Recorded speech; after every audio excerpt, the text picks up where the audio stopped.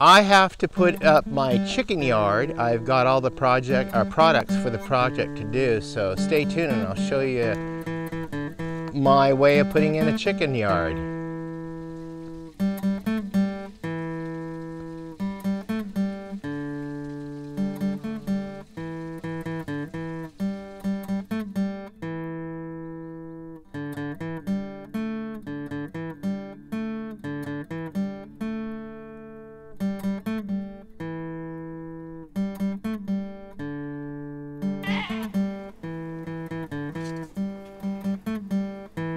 Welcome back to Pine Meadows Hobby Farm. I'm your host, Jerry Hans, and I've collected some materials from estate cleanups. I got them free. The free stuff I got was some post hole diggers. I'll share those with you in a moment, but I also got some fencing posts and I got some fencing. I hope I have enough to complete the project today.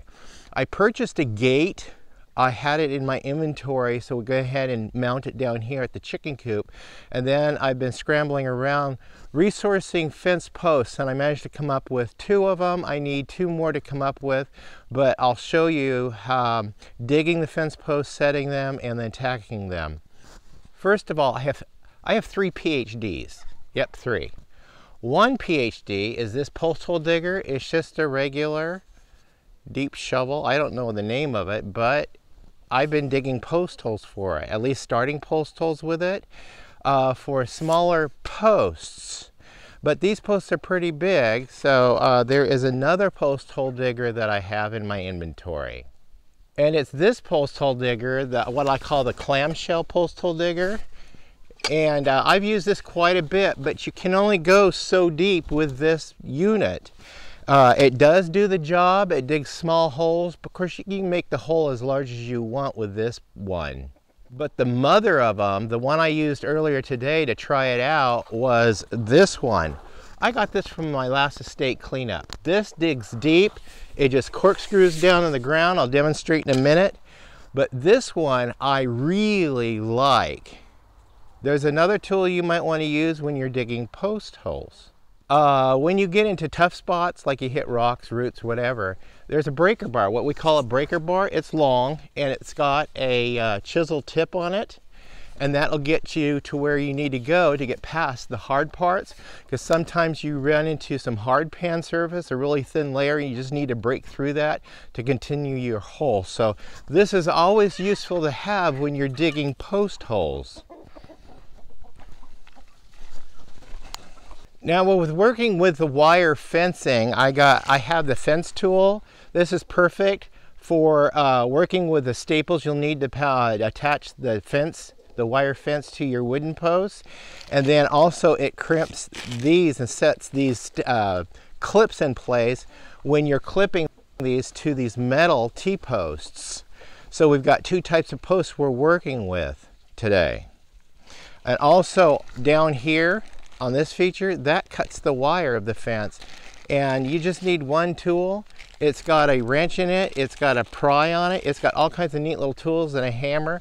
So one tool to fix the fences with, and just keep it in your back pocket and you're ready to go. Now I have this 4-foot brown screen bottom gate that will suffice in keeping the chickens on the inside of the chicken yard. I also have the hinges, 2 hinges that it came with, and chain for closing it and keeping it closed. So I'm going to be attaching this, the hinge part of it, to the chicken coop. Gives me a really stable base on which to swing the gate on. And then the other side will be the post to be able to just wrap the chain around and lock the gate. I'll go ahead and demonstrate a couple of the fence posts, or the post hole diggers, because I need to place a corner post right here to come off the gate down here and then down to meet that other post for the gate. So I'll show you how to, one way, another way, and then the way I prefer. With this shovel, you can start your hole. The ground's really soft and muddy, and that's the optimal time I prefer to start digging post holes, is when the ground is really muddy. The other option is the clamshell. If your ground is really sticky with clay, it's going to be a problem.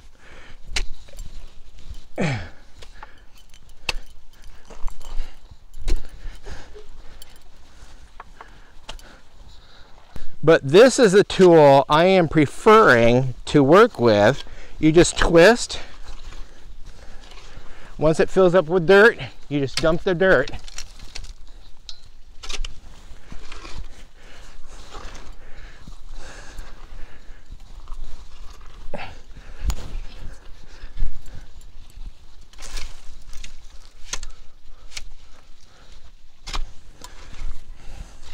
And it just augers its way right down into the ground, and you can make the hole just as deep as you want up to the depth of the handle.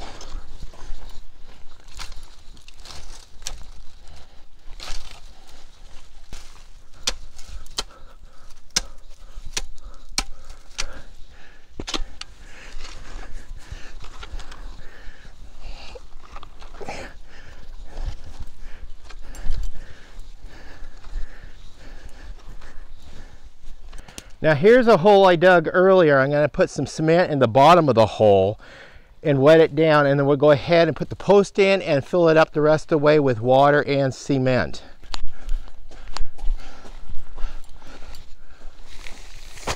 Now these are 60-pound bags of cement. I didn't think I would need any more than that just to get the fence post set.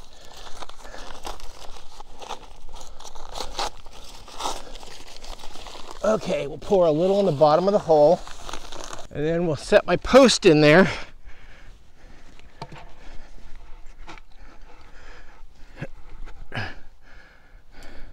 And then finish pouring it in.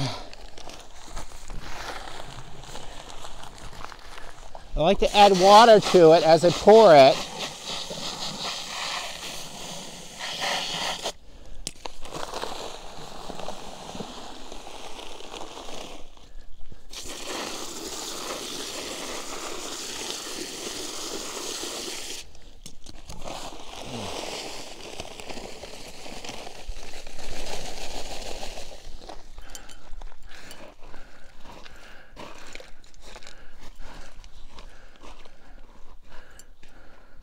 I'm just going to eyeball the levelness because I got my other post down on my fence line there, and that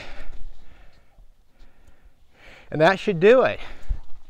I left the post tall because I want this post tall for a reason.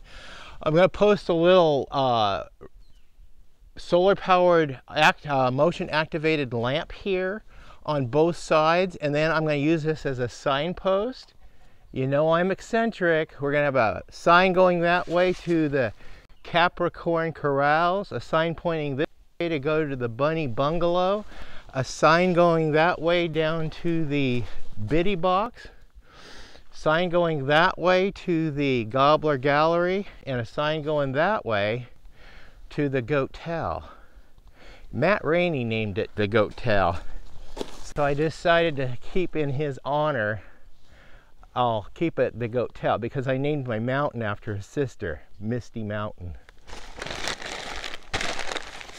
Okay, I'll go ahead and tap my holes for the hinges. We'll mount the gate. We'll dig the other hole deeper, mount the fence post, get that cemented in the ground. We'll resource another fence post, get that planted in here. And I do have to put in another fence post over here, a brand new one. No, I'll use the corner of the gate. Got a fence post, we're good. So I just need to make sure I have enough fencing, wire fencing, to be able to reach just this 10, 20, 30, about 35 feet. That should do it. Now we're just going to go ahead and attach the fencing to the wood posts with the staples. We're just going to hammer them in, and I'll show you how to do that in a minute. And then we'll just go ahead and twist these clips on so these fence posts could hold the fencing up. We'll make it nice and tight, and we'll be finished with the project.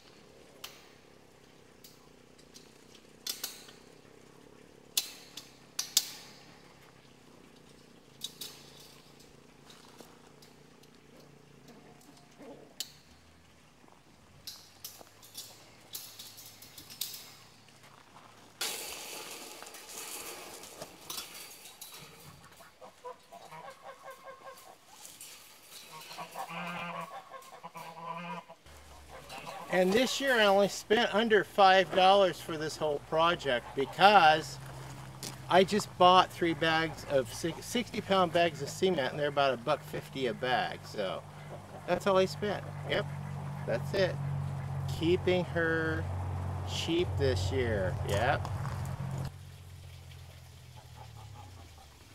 Well, I want to thank you for joining me on this adventure of just putting in chicken fencing and the different post hole diggers you can use to do the job. Like I said, I prefer that twist one, the auger one. I really like that because you can get your holes nice and deep. And it digs a whole lot easier, plus you can get the dirt out of there a whole lot easier.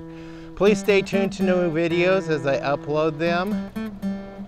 And click that bell icon, click that share button, click that thumbs up button. Yeah, click, click, click, click, click. Leave a comment, and always be safe, and please always be kind. We'll see you guys in the next adventure.